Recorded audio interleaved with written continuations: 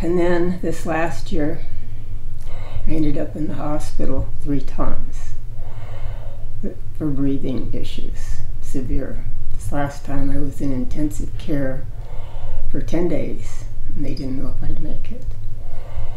And when I got out and later saw my pulmonologist, he said I had stage 4 emphysema, and there was nothing he could do to help me except offer me morphine, which I did not accept.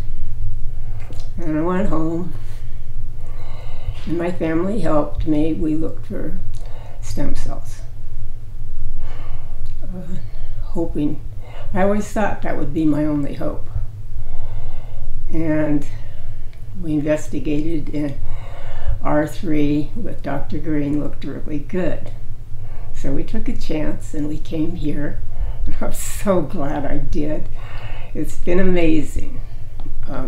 The first time they told me, okay, Kathy, it's going to take 3 or 4 weeks probably before you can tell the difference.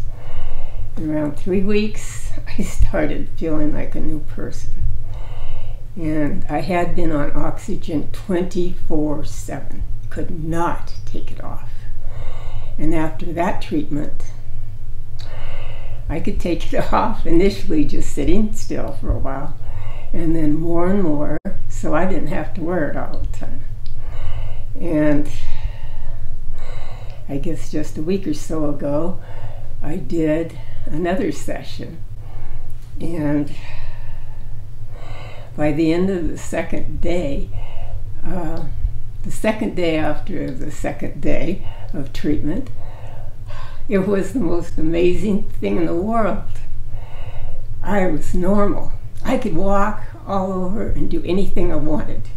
No oxygen necessary. No. It was incredible not to carry that stuff around. And I just can't thank you guys enough. It's changed my life. It's saved my life. Thank you.